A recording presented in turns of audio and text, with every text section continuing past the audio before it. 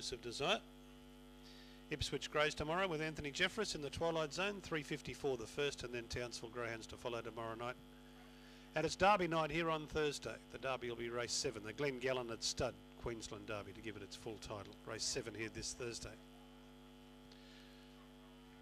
Green light.